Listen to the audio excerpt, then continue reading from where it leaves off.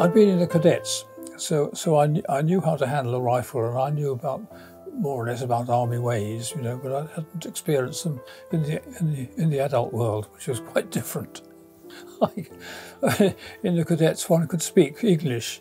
When you joined the army, you could speak English, provided you made a rude word between each syllable. So, then you did, I think, 6 weeks there, sort of marching around and being shouted at and all the rest of it, which didn't disturb me much. I thought it was an awful waste of time. I couldn't understand how people could do that all their life, you know. And then they said, what do you want to do? You can join the infantry, or you can join the signals, or you can join the tanks. So the infantry sounded ever so boring and not much fun.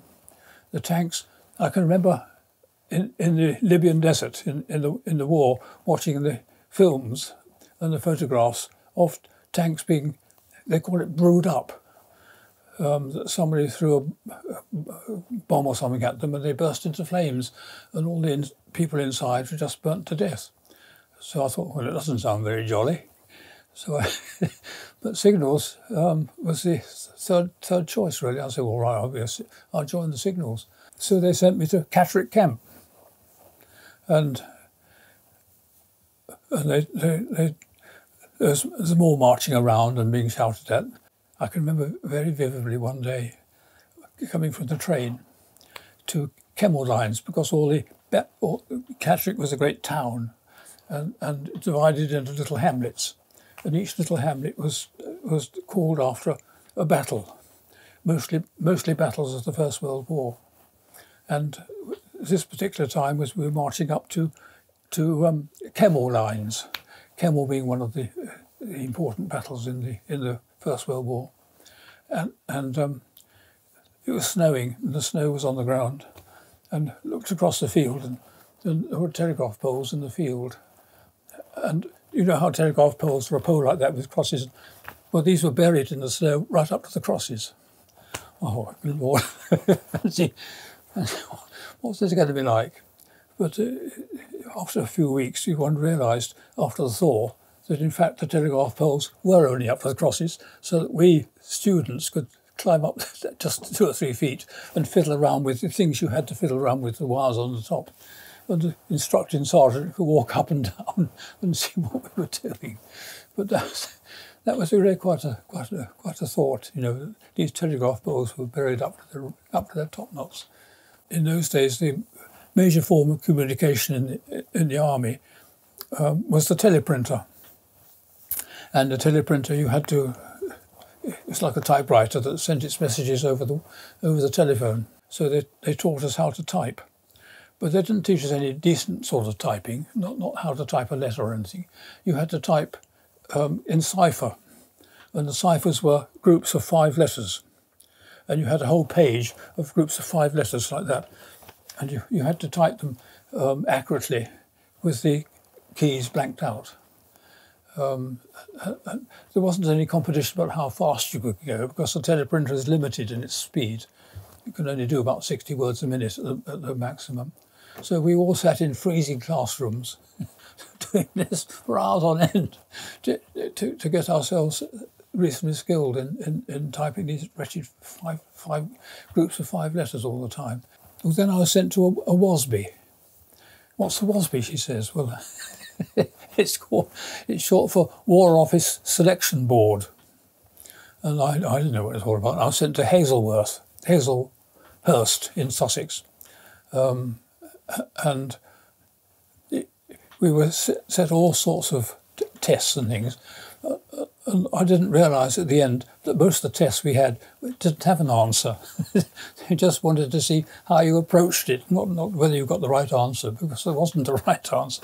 How to cross this river is full of crocodiles, and you've only got a rope and or what have you to do it, which is totally impossible. But they wanted to see whether, in fact, you were taking charge of the group and being sensible. You know, after a bit, they sent me the King's Commission, which is, you know, His Majesty King George VI has the great pleasure of offering you a pip. Really. So that's how that happened. The downside was you had to spend 6 weeks in Mons Barracks, and there was the officer cadet training school where you had to spend 6 weeks, again being shouted at and all the rest of it, under Sergeant Major Ronald Britton. We were demoted really from private to pip because you really are the dog's body when you're a single pipper, as my father discovered when he went over the top. And he was asked where we'd like to go. Well, I knew there was a signals detachment in Washington, so I said Washington. And the second choice, I knew there was one in Tokyo as well, so I said, what about Tokyo? Well, they all wrote it down on their clipboards and disappeared. And when my posting came through, it was for Lisbon. Well, I thought that was super. That was even better, really, because Portugal sounds a nice sort of place to be, And but anyway, eventually I discovered it was another Lisbon altogether. It was a Lisbon in County Antrim in Northern Ireland. So I was posted there. I didn't know that Northern Ireland was potentially a dangerous place for a soldier. That didn't cross my mind at all.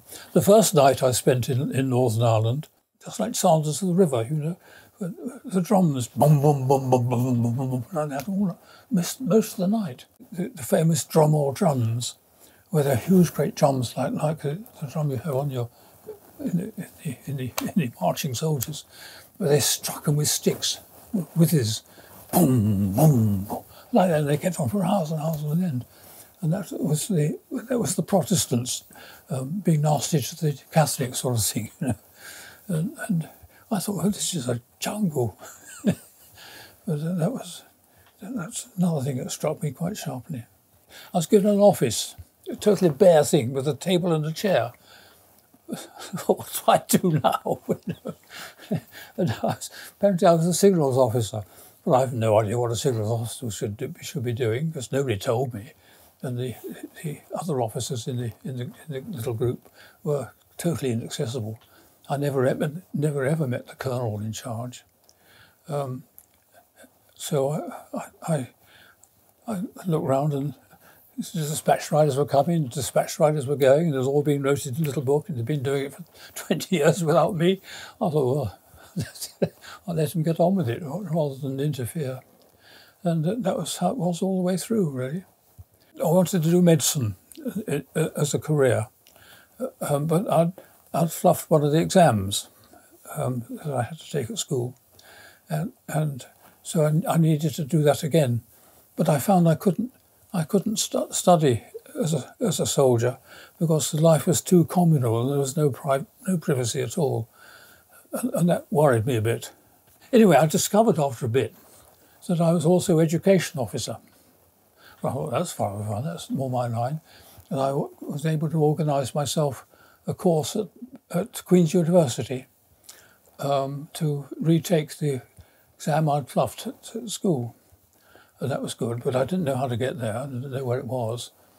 But fortunately, I found myself that I was also MT officer, which involved looking after the motor vehicles of the unit. So I could organise myself with transport there. So that was the two positive things that happened there.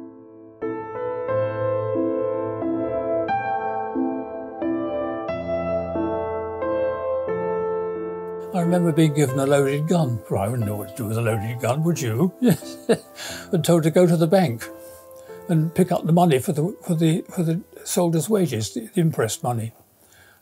And I didn't know that Northern Ireland was a hotbed of republicanism and all the other sort of factions that go around fighting each other. So I trotted off to the bank, and I thought to myself afterwards, or later on, supposing something incident had happened, what would I have done? Would I have shot somebody with this loaded gun and started the Third World War or something? I don't know. And the same thing happened again.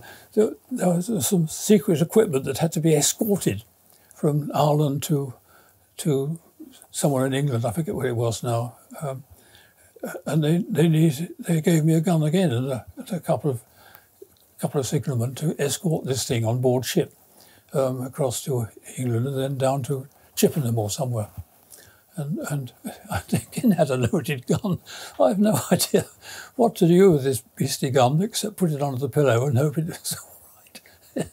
But, you know, without any instructions at all, well, any help, whatever, I was given quite an important job to do, and I did it. But later on, when I got more mature, sort of thing, I thought, well, is that really a responsible way to handle that situation? The incompetence of the superiors and how hierarchies work. And a good example is the colonel in charge decided that he'd like to have 6 command vehicles. Now, a command vehicle is quite a thing, really. It's more than just a truck. And they had ordered 6 of these things. And I said, well, where am I going to park them? He said, well, park them in the square outside. So I did. And then about 3 or 4 months later, he decided he didn't want them after all, having just been parked on the square. And then was a time when I discovered that the RASC, the Service Corps, had used them as a nice mine for spare parts. So I had thoughts of poor little me with my 13 shillings a day, having to spend the rest of my life paying for all this stuff. Oh, but my Lance Corporal said, don't worry, I'll fix it. So what he couldn't re-steal from the Service Corps, he made. He made tarpaulins, he made shovels, he made screwdrivers. And when the inspection came, it passed. So my thoughts are, thank goodness for Lance Corporals, they were super. The way of discharge was also totally incompetent. So it had a message apparently from the signal school in Catterick that our unit was to send somebody to attend a cipher course in Catterick camp. So I was sent because it was, I wouldn't be missed, I suppose. So I was sent to Catterick camp, a familiar place that Catterick camp was, and I settled down for the night. And the next morning we were summoned for this cipher course, and somebody came with a big document that I had to sign. It was the Official Secrets Act. And I thought, I don't really want many of your secrets because I'm going to be demobbed next week. So I explained this to them, and they were quite shocked, I think that I was sent on a secret cipher course a week before I was to be demobbed. It's all quite an introduction into life, really, you know. And I got through it all right. I was still alive, and I wasn't tested, and I wasn't sent to any war attempt. I did no fighting, which I was grateful for. It may well be if I'd been involved in Malaya or Korea. Some of my friends were in Korea and were killed and wounded and came back without a hand, you know, all that sort of stuff. I was discharged with a knowledge of Morse code, knowledge of how telephones worked, knowledge of how to cross over the wires in the at the top of a telegraph pole, and knowledge of how wireless worked, which is useful knowledge. So there was a positive answer in the end. I suppose I grew up a bit as well, because you would, between 18 and 20, you'd grow up anyway, wouldn't you?